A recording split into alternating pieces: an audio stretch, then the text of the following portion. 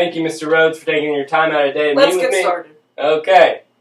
What originally brought you to South Africa, being the son of a wealthy British man? Well, Xavier. It's Xander. Well, Xander, my apologies. You know, two of my brothers were at college, and then I was stuck home with health issues. What were those health issues? Instead of attending university, I was sent to South Africa in 1870 to work on a cotton farm. So, cotton farm? How did you first get into the diamond business then? Well, honestly, I could not stand trying to grow cotton anymore, and the diamond fever just overcame me, so I had this determination to become wealthy, like my father. Interesting. So where did you first start in the diamond business? Well, in 1871, we moved to Kimberley, the center of mining in those years. At first, however, the mining was worse than working on the cotton farms. What made you and your brother stay? My brother, Herbert, the impatient man he was, left after 2 years. I still went to Kimberley on and off for years. Where else were you? At Oxford. And why do you think you had so much influence there at Oxford? 5 simple things. My age, my background, my charm, my good looks, and of course, my philosophy of imperialism. We'll be right back to hear about Cecil Rhodes' political life in Africa after the break.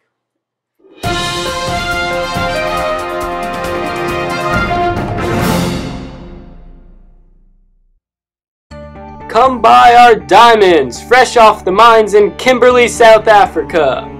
On sale for £100 per carat, while you can meet and greet the great Cecil Rhodes at the campus of his alma mater, Oxford University. The Kimberley miners are first class, and we treat these African miners exceptionally well. So once again, come to Oxford University tomorrow to pick up your diamonds from Kimberley Mines. And remember, a diamond is forever. How did your success in diamonds and gold relate to imperialism? Well, by last year, I owned 90% of the world's diamond production and formed the Goldfields of South Africa Company. Both of my major companies were allowed to finance schemes of northward expansion because of the terms in the Articles of Association. Now, let's talk about your political involvement in Africa. What earned you the respect that you were given? Painting the map red. Again, my genius. And at that point, mystical philosophy of imperialism made me the most attractive man in South Africa, in all areas. Why did you advocate for British expansion in Africa, not considering the consequences for the natives? Well, Xander, I thought that it was our duty to seize every opportunity of acquiring more territory. The more territory simply means that more of the Anglo-Saxon race, more of the best, most human, most honorable race the world possesses. There were obstacles, however. In your effort for imperialism, competition with other nations was the largest obstacle to overcome, right? Yes. Let us talk about the Paul Kruger story. I would rather not. Why not? Aren't you ultimately successful? No, my blood pressure rises when I speak of Paul Kruger. Always a jokester. When did you first meet Paul? Must have been in 1885. There was a conference. There was a conference to negotiate African territories. And what was the agreement? Agreement? He was too stubborn to even listen to my compromise. We forced him to give up the protectorate in Gosen. What did he receive? Nothing.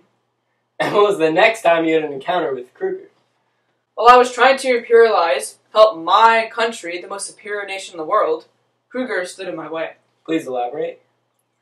Well, you know, with his policy of Africa for the Afrikaners, which were the Boers.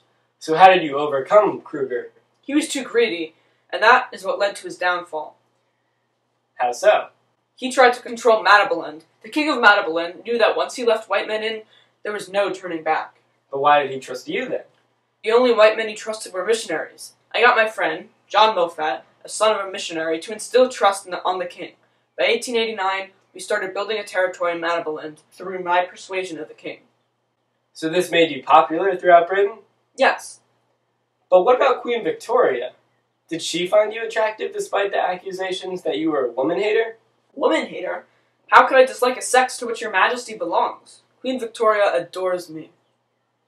Oh gosh, Mr. Rhodes, we are running a little bit over time. Anyway, thank you very much for taking the time out of your day to meet with me. Any last words of advice to the viewers? Remember that you are an Englishman, and have consequently won first prize in the lottery of life. Cecil, we live in America, but thank you very much once again.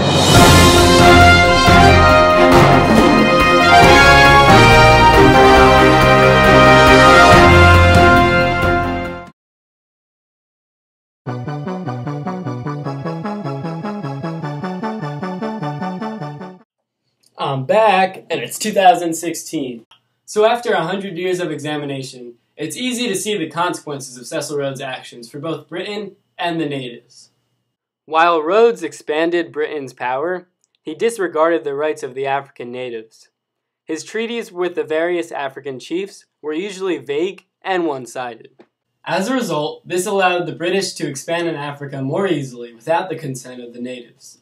Also, some of the laws passed while Rhodes was Prime Minister of the Cape laid the foundation for the apartheid policies in South Africa during the 20th century. These policies were similar to the Jim Crow laws that were passed in the United States at the time. The question is if Rhodes' actions and beliefs are justifiable and acceptable considering both perspectives and the time period. Now let's head back to Rachel and the crew to learn more about imperialism in South Africa.